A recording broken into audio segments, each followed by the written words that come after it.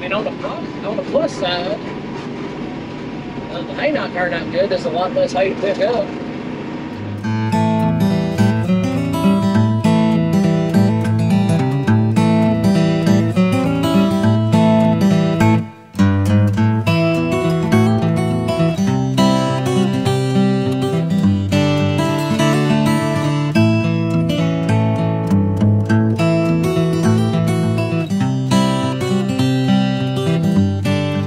Welcome back to Mid 10, y'all.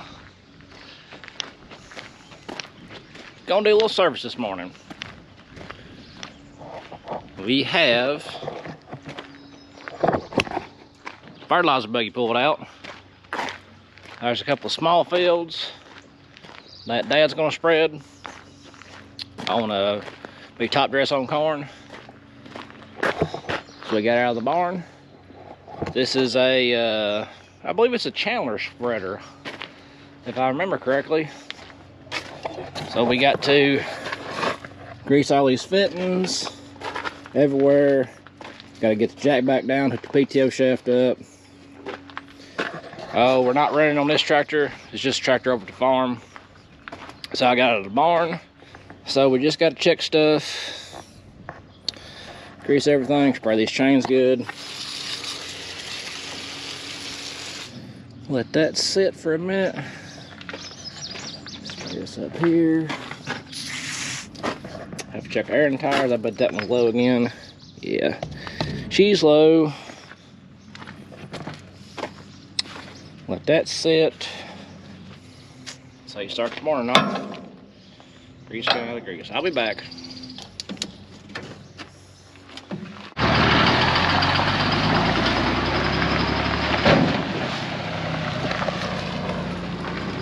Got Dad set up to go side dress corn. I need to go check on the moisture of fields. Gotta put my stuff back up. Need to go do that because we got, man, it come a flood last night. I'm not sure how much rain we got, but we got a good bit coming up. It washed my driveway, so we'll go check fields and go from there.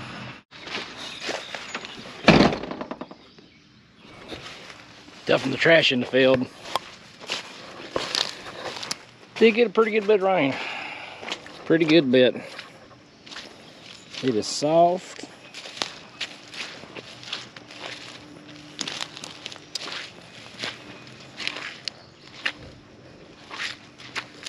Pretty soft. It's pretty soft. We got a lot of grass in the field though.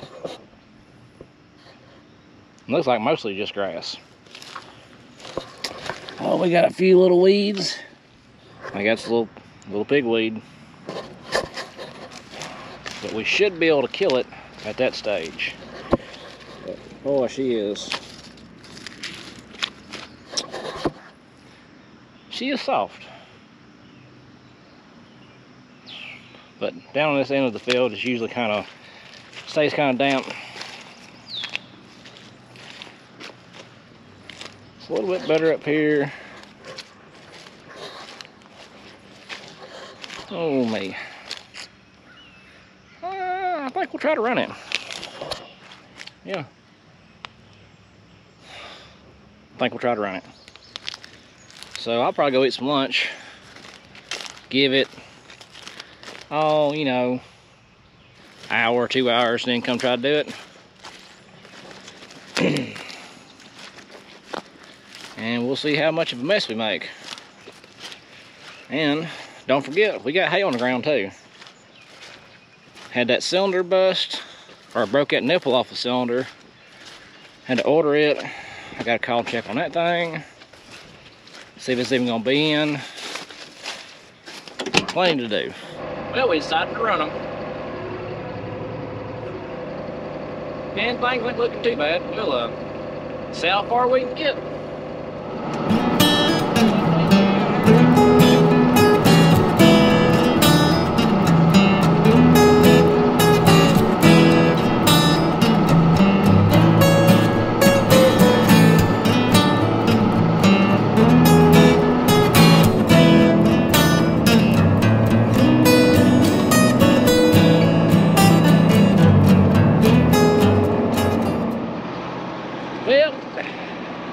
out of spray. We almost got a whole field done. We just got to go down to the ditch. But I figured we'd get right about here. So, get out and show you the checkerboard. So we got rows running. This will be north to south, and then we're kind of going northeast to southwest. So you can see where my checkerboard crosses. It's crossing right through here. It leaves little boxes. So these beans will bush out. Should cover everything good. Well, we got 60,000 and then 60,000. They look pretty good. I gotta finish driving on out the field here. We'll get down to the other end. We'll mark it and we'll head home. So it just got, I think, about 5 acres left in this field. And maybe about 4. Yeah. So we gotta go the other side of the corn. Well, the other side of the corn and hay field over there. Spray the long field. Yeah, it's already close to 5 Friday evening. So I could go home, fill back up, come back here and spray some more. But I think I'm just gonna call it early today. Well, by the time I get back and get everything set back up for tomorrow, it'll be a lot later than it is. Pro tip for the day. You get expo booms like him right there, do not, and I repeat, do not fold them up while you're driving. Get them up, they'll cross the wrong ways and messes them up. Don't ask how I know. I decided to go ahead and spray today. That way I should be able to be done spraying the rest of the stuff by lunch tomorrow.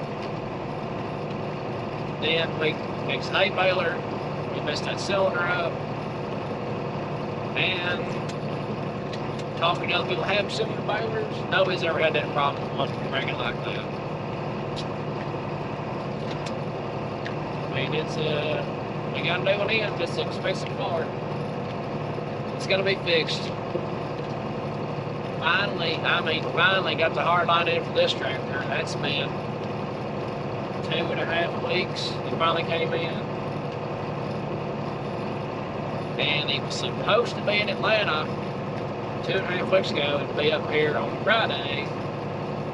Like I've told you before, we've had more to order for Friday. It seems like, man, every week through May, or supposed to be here Friday, and they not. They come the next. They show up sometime the following week or 2 weeks later. I don't know if y'all are having trouble getting parts.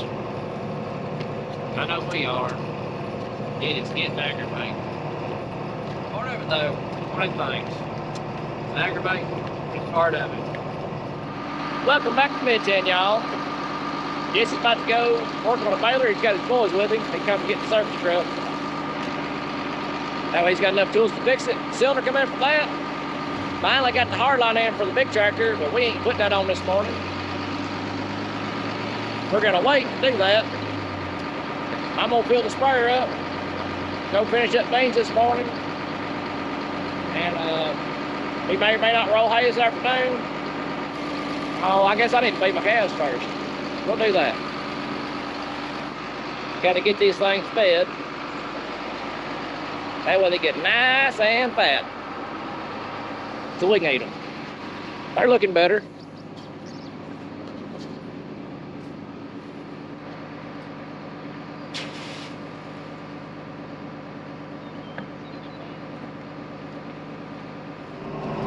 We are back where we finished spraying yesterday and had to stop.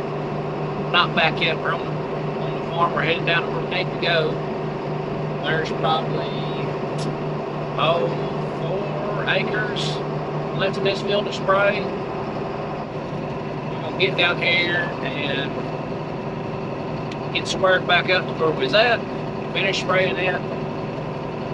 And on this farm, I believe there's 3 more fields to spray, 2 real small fields. They're about 2-3 acres apiece. I think one's 2, one's 3, something like that. Get them 2 sprayed. We got a big field that's long. It's about 70-something acres to spray. I was hoping to get it knocked out before lunch, but it's already 10 till 10. So, looks like we're beating beanie weenies in the tractor today. But that's alright. We might have to come down here on the floor and run some ditches too later on. We got some spots holding water here in the hay field, and we got some spots holding water in the field. And actually, the crop field, which is just like 50 yards to our left right now, it drains across this hay field. The reason the hay field is here is to keep it from the road down to the woods. Oh, and it being so wet, that brings us back to still running nulls on the tractor spraying. It helps keep the tractor up, and so yeah, the nulls help keep the tractor up, and my sprayer is set out wide. So it's running a dual path anyway.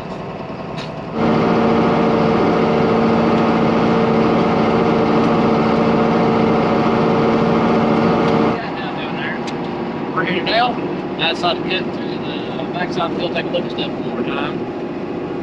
Down that little bottom, it's like 4 or 5 acres. Probably got some replant in it. I'm gonna give it a week to let my spray do its job. Maybe those beans are just waiting for the water. Probably not. They're probably dead. Yeah, wishful thinking. And right up here in front of us, there might be another area that needs a little replant as well. We'll do it the same way. We'll just we'll give it a week, then come back and check it, and hopefully I might do the replant. Calculating acres on this farm to see if my insurance is paid to replant, and I'll need to replant at least 20, a minimum of 20 acres for my crop insurance to kick in. We got like 180, yeah, almost 180 acres planted on this farm. 170, yeah, 170, yeah. So I'll need at least 20 acres for pre-plant. And I'm probably thinking there's, to do that bottom, that'd be 5, and up here would be another maybe acre, 6 acres. I know it don't seem like a lot, you know, but I already got everything in the field, fertilizer, chemical, and if those spots ain't gonna produce something, that's $0 you get back off of it. So I might as well put some beans back. That's if it needs it. Like I say, we'll give it a week, get everything work good, and come back and do some stand counts and see actually how good or poor a stand it is. Hopefully it's a lot better than I think it is. We'll find out. Alright, we changed fields. So this is 30-inch rows. The field over there, that's what we checkerboarded, or split row plant. So they should technically come out to be 15-inch rows. These are 30s. And this is the field that was super wet yesterday. So I saved it for last. We're about to jump into it and see what we can get done.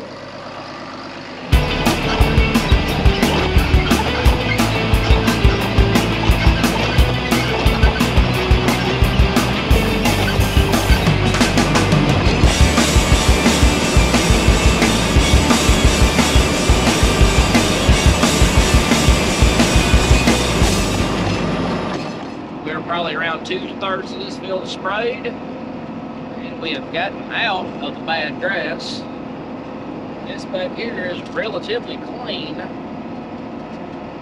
The only thing we got is volunteer corn. That's the big clumps of grass you see, that's actually corn.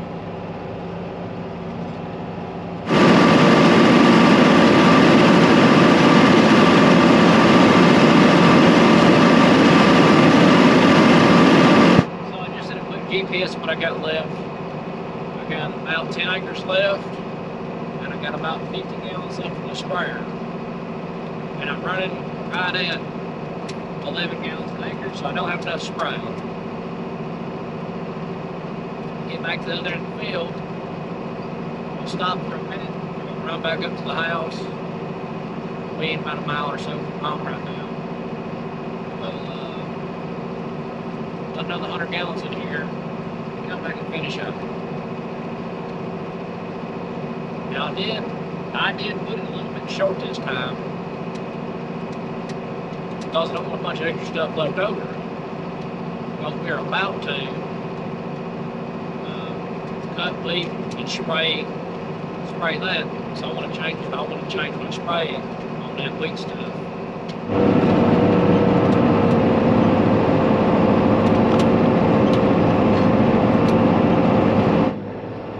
And that is it. Get the bales started up, and we'll be ready to go to the house. I think we might try to go pick hay up. I talked with Jesse, and he is rolling. He is raking hay right now. Actually, what he's doing is taking hay rake and flipping the wet hay over. Because we got 3.5, 3/4 inches of rain. That'll be Thursday evening, Thursday night. I think it's right around like 6 when it rained hard. We got that much rain in like 45 minutes. And I'll show you some of what's up here that it washed. Corn's looking real good. We're on the list to get side dressed on that stuff, so hopefully they'll get that done this coming week. We're in prime time growing conditions right now. It ain't got too hot yet.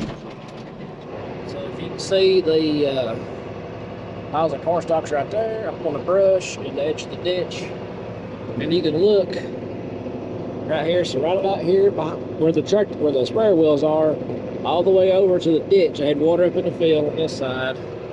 Looks like I had water about that far up into the corn too. And the way this farm sits, it has water drains, 3 drains that it has. This one right here to my right, and it's draining, let's see, it's draining to the east. It's got another drain that goes down the tree line, and it's got that ditch, other side of this cornfield that drains that way.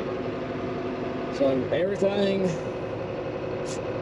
oh man, and within a couple square miles of them trees that way, drains through here. A couple square miles north of here, drains through this ditch. And I think probably a square mile over here drains down that way. Actually, the ditch goes up in there, goes around in trees. So everything a square mile up there drains down. So there's quite a bit of water flows through this farm when you have those heavy rains. So that washed all the stalks around. Part of it. But I'm gonna go jump on the road and I'll catch up with y'all here in a little bit.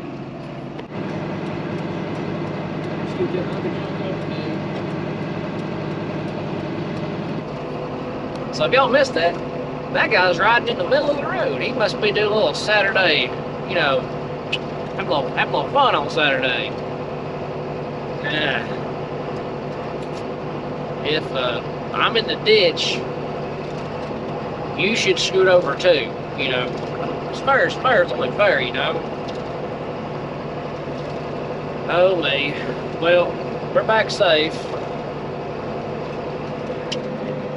Ish. Safe enough, I guess. Find a spot to park this rig, and we will change what we're doing.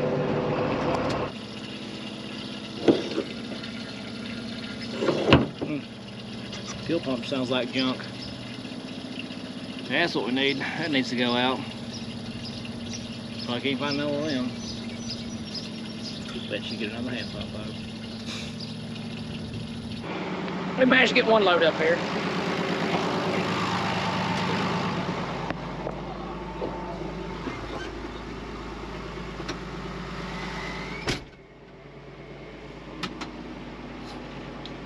We're gonna head back to get another one.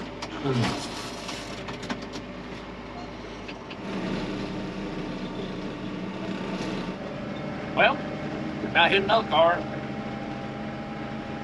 That would have been my fault. Because that dude in the Jeep was on the wrong side of the road. You can clearly see that his driver's tire was over the yellow lines. I mean, didn't even scoot over. It ain't gonna hurt this tractor if he hits me. I mean, yeah, it's gonna tear it up, but it's gonna throw him out of that Jeep. Bunch of morons. That's what I'll say about that.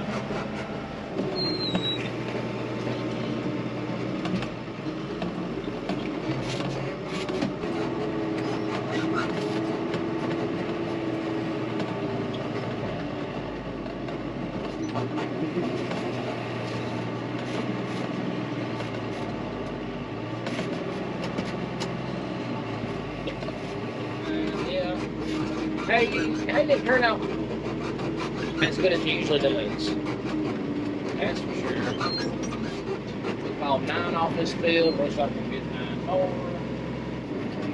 And 9. Yeah, we piled 9. There's 15 left here, so it's 24 rolls of hay. Off this spot, we usually get like 40, 36, 40 bales off of this. So what I'm doing, loading this trailer, since I only have 1 jack stand on it, I'm loading, putting a bell on one side, and then we're going to go around and put a bell on the other side. Trying to keep the weight even so it doesn't twist the frame or blow the jack out anymore.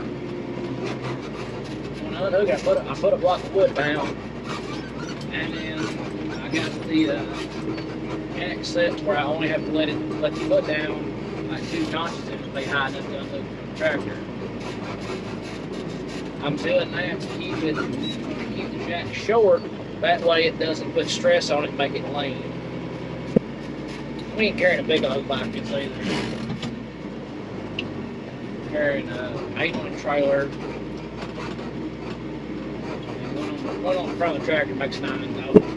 Yeah, usually haul like 13 on the trailer. It'd still be under or load before that trailer. We got her loaded, we're good to go. We got it loaded enough anyways. And on the plus side, the hay not turned out good. There's a lot less hay to pick up. Get done faster. That's always positive.